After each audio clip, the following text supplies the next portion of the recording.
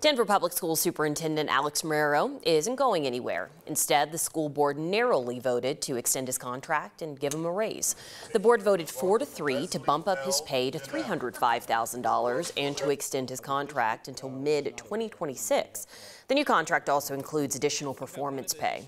Vice President Deontay Anderson was one of the 3 to vote no. He says it's not about the pay, but the timing, arguing now isn't the time to hand out raises after public criticism following the shootings at East High School.